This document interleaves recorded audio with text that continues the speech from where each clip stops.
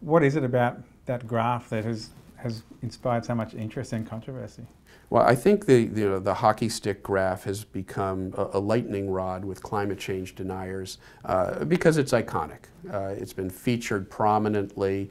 It was featured prominently in the summary for policymakers of the third assessment report of the Intergovernmental Panel on Climate Change. It has been, it's become a symbol of climate change. And so the critics and the industry-funded attack dogs look for iconic images, things that they can try to bring down and then claim that the entire fabric of the underlying science has somehow been undermined.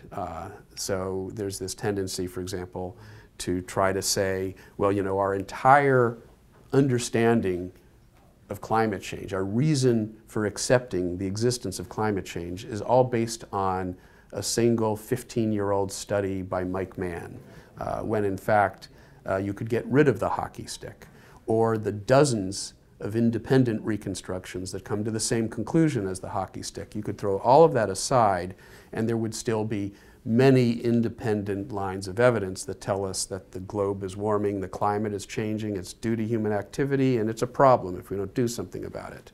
But if you can take one single image and try to convince the public that our entire scientific understanding hinges upon that one image, then it becomes very easy to set up this straw man where you undermine, you attack the hockey stick, often by attacking the scientists themselves, myself and my colleagues, trying to undermine their credibility, trying to question their integrity.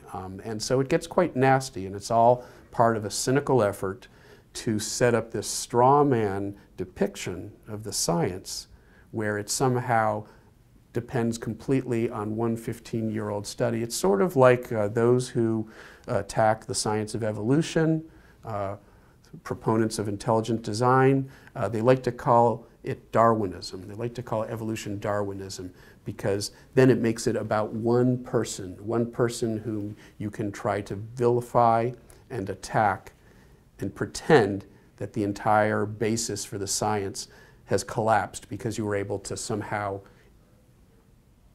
undermine the public's faith in that one individual.